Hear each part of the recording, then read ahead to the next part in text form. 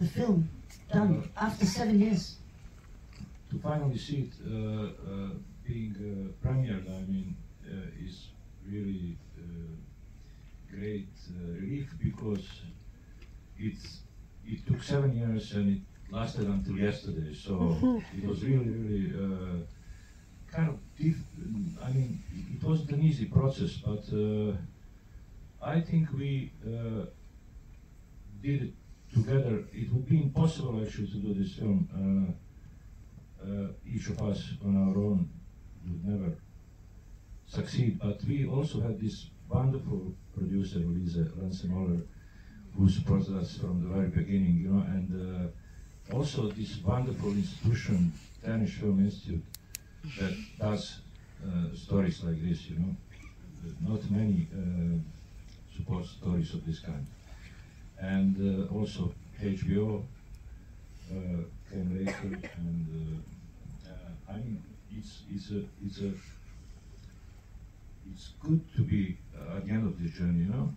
So continues, I guess. We're happy that we managed to say the story and to present this story to you, because you know, Zenica is you can't even pronounce its name, which is normal, you know, like, who knows about Zenica? Nobody. Zenica is not Kondo, like from Marquez novels, like some forgotten community that, you know, nobody can reach or know about. So for us, it's an extreme, like, satisfaction that we managed to tell the story of this forgotten community. And there are many forgotten communities in the world.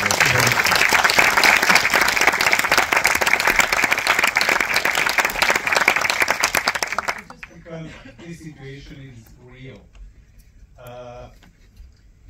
It's strange how you could see in the final parts of the movie how local people react. So they are the key stakeholders. They are the ones who suffer, but they are afraid. They are afraid to act. They are afraid that their families will lose their jobs, because they were exposed to the narrative. If you push too hard, then the corporation will leave, then you will be jobless, so you have to suffer. And we spent, I think, 15 years in convincing people that this is not the truth. You can have both the labor, both the working salaries jobs, just like they have in the entire world. You can also have the cleaner air. It cannot be perfectly clear, it's not the mountain, but it can surely be much better than the one we have. Then we have another stakeholder is the authorities. You could see the mayor, you could see their officials from the city, you could see the federal ministry. And then you have the corporation and you have the bank. I will talk about the bank maybe later. It's going to be long. I said the locals are the key stakeholders, but the bank is struggling to take the part. And in all this, you are struggling. It seems like you and your husband are running your head against the wall quite sometimes. And it's because of the lack of action from the authorities and the resistance from Møller. So how do you manage to sustain your work ethics and motivation together with your husband? Yes, and then we'll do a translation, of course. Prije svega željela bih se zahvaliti Alni, Editi i ostalim ljudima koji su učestvovali i koji učestvuju u našoj borbi. Njih ne smijemo zaboraviti. Yes!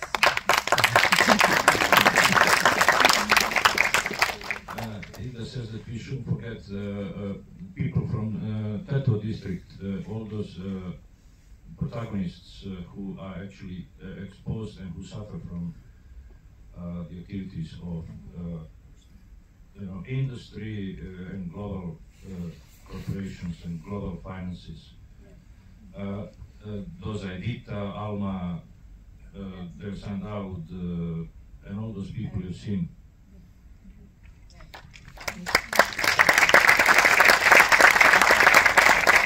So what continues to drive you forward? I mean, in the work? Ne znam.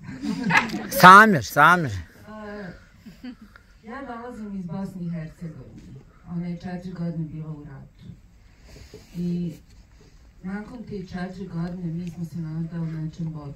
Došla je velika korporacija, svjetska, i mislili smo da će se ponašati prema nama kako treba.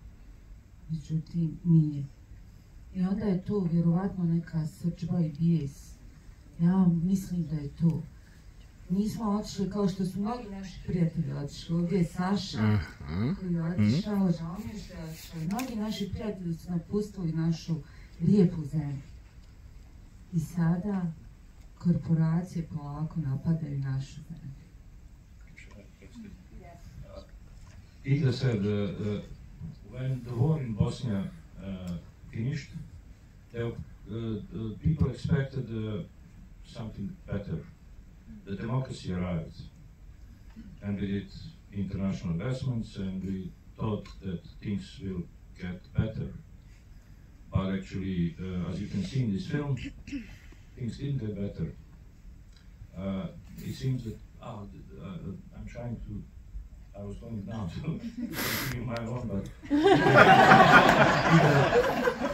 That's what happens. I mean, because I'm also angry, like Igda is angry, you know. Igda said she's angry because of all that, you know, and we all are very much angry about it, you know, because we had to turn our lives upside down, leave the country, many of us, for those people to come there and, you know,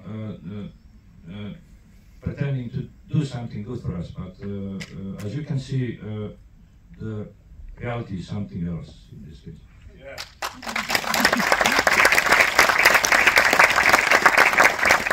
And Samir, I read also an article that is much more powerful than the state. But how did we come this far? I mean, why aren't the authorities intervening effectively in addressing environmental protection? It's the matter of power balance. So the corporation, the annual budget of the corporation is 20 times bigger than the budget of our country. So they're simply more powerful, and they can come and ask whatever they want. So you can imagine our politicians when the corporation, when the investment comes and say you should do this, you should do that, they just obey, they just nod their heads, and this is what they do. Sometimes they are right, sometimes they are just incompetent. They're in a position that they shouldn't be, but the balance of power is the key. And you see from the movie and from our actions, it took us years to realize that. So we tried really different kinds of activism. We had protests. The Guardian article described our protest. It was driven by our protest in 2012. The protests brought the attention of media, but nothing happened. Then we started some legal cases. So we put criminal charges, started some court cases. Then the government started to listen to us and taking us seriously. But the company never. The only action that really disturbed the company was when we acted towards the banks, because the banks are only subject more powerful than the corporation. So things started to change only when we turned to the banks. And before we end this conversation, fight against the corporate corruption, you have to find the ally which is more powerful than the corporation. So the allies are media, the allies are movies like this. So I expect really this movie to at least to help to change things. So I would really like to express my deepest gratitude to Zlatko, Nanna, Lisa, and all the people that participated in this, because I expect this movie to be a starting point for something new. So it's important to turn to the banks. It's important to talk to the bank, but it's also important if you want to fight against the corporation. You cannot do it on your domestic ground. We are not powerful enough. We have to go internationally, and this is the perfect opportunity to go internationally. This is one of the key goals of Ecoforum's organization. When we were established 15 years ago, one of the goals was to internationalize the problem. And I think this helps a lot. And Lisa, would you like to have a comment? I'm not supposed to interfere in this, but I just have to tell you a small story, true story from the, because when you finance a film, you very often do a lot of pre-sales to television stations beforehand, and then you use the money to make the film. I was unable to make pre-sales to Western European TV stations because I met all the time the point of view, but we are the good ones. What's this? What's this film? We are the good ones. We help. We come with money. And I think that it's super important that also Western European audiences understand their own co-responsibility. The European Bank of Research and Development is funded by taxpayer money. And now this Zenica has become a green city, which is like just an image, right? So, greenwashing. Yeah, exactly. So I think that it's super important that we also become aware of how money is used and what kind of structures they are trying to uphold. Sorry, I couldn't get it.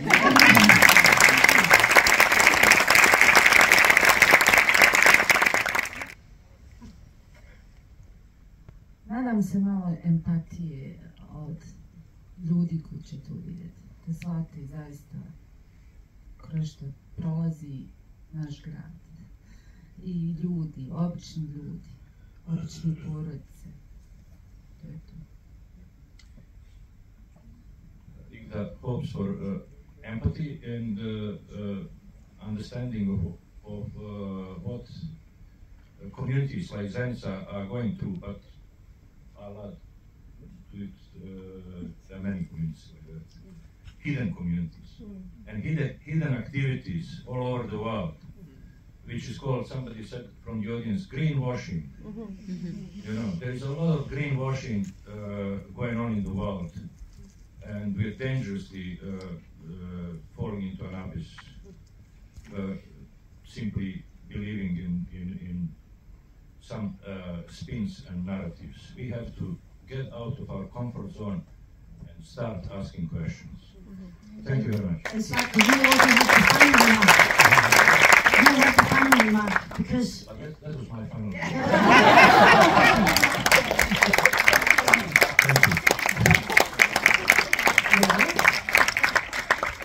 It's because we have a cliffhanger in the film. We have the test results about the public health. We don't know we don't know the results yet. Yes, but are you optimistic regarding the future of Zenica? I mean, will the city move towards a greener future, you think? This is so typical question that those corporate people always ask and answer. Yes, I'm not actually. Seriously, I'm not. I'm optimist about, you know, Samir and all those people who work hard that they will start the conversation. But to change things, you know, as you can see from this film, it's time consuming. We need a lot of time to change things. And we don't have time. So how can I be optimistic when we all know that we don't have much time to change things we didn't even start it? So I don't know what to say. Okay, Samir, yeah, you will have the final remark. Zlatko, don't be pessimistic. Yeah. Because this is what drives us all these years. I remember this morning that 12 years ago almost, when we had these protests, huge protests, thousands of people in the streets, and we prepared a banner. The banner said, "We survived the war, we will survive you as well." And we went. Yeah. And this is optimistic. We will survive because we went through a lot of bad situations, a lot of pressure, different empires attacking, and now the modern empires, the corporations are also attacking, and there is another ongoing story which is not mentioned here at all. We have now invasion of the more corporations that want to start mining operations in Bosnia. And our nature is under attack. So this is the struggle that will never end. And we have to convince people you shouldn't give up. So don't be pessimistic. Yeah. Yeah.